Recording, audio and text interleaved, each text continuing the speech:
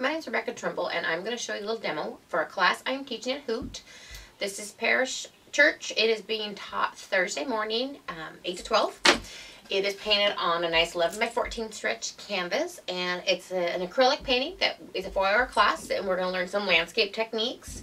We will start with our nice bright blue sky, and we'll be adding clouds.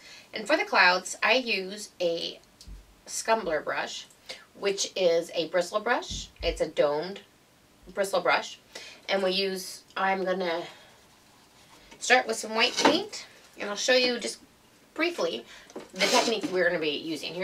So we start with our sky. It gradates down from darker down to lighter at the bottom, and then we just start placing in some clouds using this scumbler brush, and we're using a circular motion.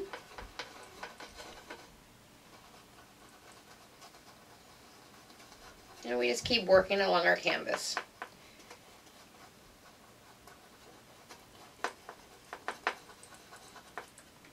So you can see I'm starting to get some cloud shapes going here.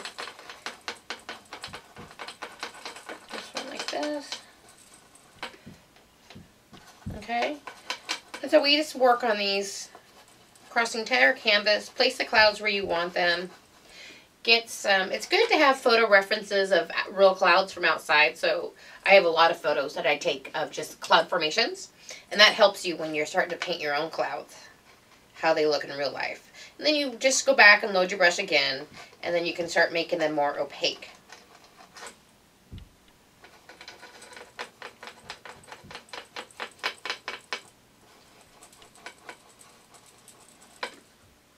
Okay, so there's a quick demo on how we get the clouds.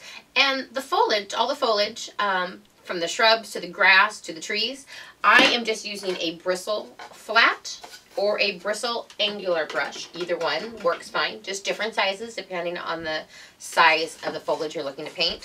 So basically I use a lot of fine art brushes. So here is a bristle flat brush, so you can just see, it's got the white bristle brushes, and here is what a bristle angle. Sometimes they're called the foliage brush. You can see it's a little angle. Either one works. You just take your bristle flat or your bristle angle brush, take it in your dark paint, and you start tapping on the shape of the tree, however you want it to look.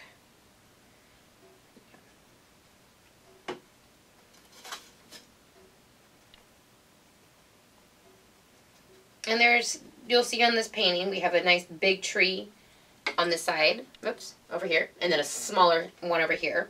So you can use a different size brush for each one if you need to as well. So then you got your basic tree tapped on. Again, you're just tapping it on using the chisel edge of a brush. I'm taking my dirty brush. I'm going to load it into some lighter green, and I'll just start highlighting the side of the tree. Now in the class, if you take the class, we'll be spending more time learning this technique in detail. Here's just a little quick demo on how we get there.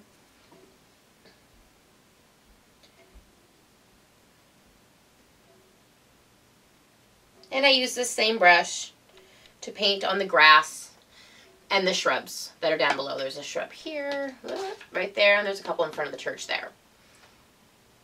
So like I said, it's a nice acrylic landscape technique. You learn lots of different techniques for different types of foliage and for the clouds. It's a 4-hour class, and I hope to see you there. If you have any questions, you can go on my website at RebeccaTrimble.com, or you can always email me at Rebecca@RebeccaTrimble.com. I hope to see you there. Thanks for joining me. Bye.